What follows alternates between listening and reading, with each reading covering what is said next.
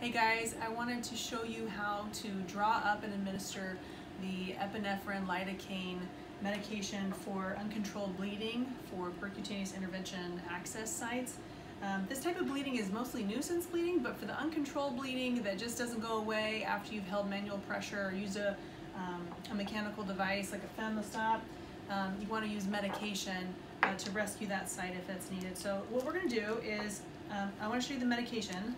So it might come in this big bottle. This is a 20 ml size vial, but it can also come in 1.5 milliliter bottles, and in which that case you would get 2 of them because the dose for administration is 3 milliliters. This is 2% lidocaine, 1 to 200,000 units of epinephrine. So I'm going to get a regular draw syringe. This is a 3 ml syringe, good for my dose.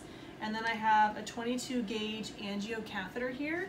And I'll show you where we're going to use that. No, we're not starting an IV, but we're going to use it as an administration tool at the access site if we need to kind of get in there a little bit to give the medication. So you're going to clean the top of your med, of course, do your medication checks and writes, scan your patient, all that.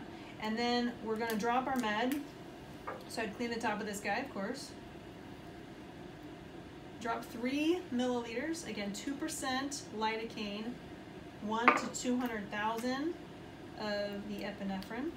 I'm going to remove my draw needle, and I'm going to take this 22 gauge angiocath and use this to get into the pieces of the track site on the patient that are kind of still like trying to adhere, but they're kind of oozy and it's sticking together a little bit. So you can use this, if I pretend my finger is the access site, you can use that 22 gauge catheter to kind of get into the track site a little bit and then give little pushes of your medication. So lidocaine, epinephrine, we don't give this very often for rescuing those access sites, but when they're oozy and they just won't stop bleeding, consider getting an order for this 2% lidocaine, 1 to 200,000 units of epinephrine.